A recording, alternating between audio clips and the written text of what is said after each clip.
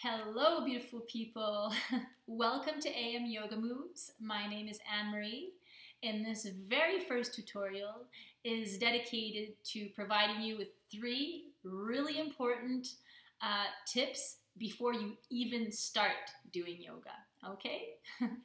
So here goes. Tip number 1. The most important and fundamental aspect of your yoga practice is the breath, okay? So you should always be breathing through your nose. If you're having difficulty breathing through your nose, that is an indication that you should probably back out a little bit, back off, and do less. The reason why it's important to breathe through your nose is that you are actually practicing expanding your pulmonary capacity much more. And breathing through the nose helps the blood pressure go down. It really helps to reduce hypertension and stress, which is a very important component of yoga. Okay? Number 2, alignment before depth in the posture. Okay? So I know that you may be excited to be gaining flexibility and being able to do all kinds of beautiful postures. However, it is essential that when you practice, you make sure that you are doing the posture correctly. So pay attention during the class. I will always give, how the body should be positioned, and I'm also going to give alternatives.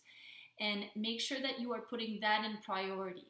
The reason why is that if you are doing the posture correctly, well, first of all, your body will develop and gain flexibility in the right way. You will avoid injury, and you will also get all of the benefits of the posture, right? Because we want to be tapping into the right parts of the body.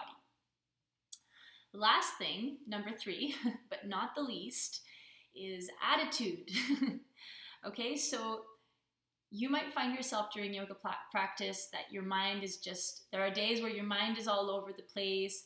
You don't have any balance, you're not feeling that great, and you know what? That is perfectly fine.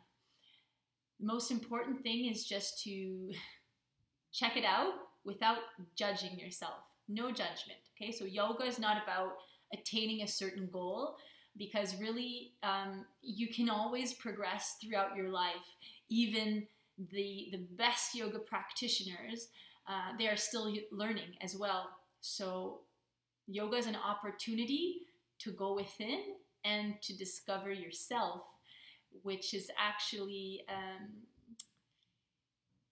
in my humble opinion, the most important thing of all. So I hope that you are eager to get on this journey with me, and I will be taking good care of you. If you have any questions, any comments, leave it below this video and I will get back to you. And stay tuned for more videos and more tutorials. There will be at least 1 yoga class published each week, and short tutorials just to give more detail on some of the components that I'm integrating into my classes. Okay, so thank you so much for joining. Take care. Have a beautiful day. Namaste.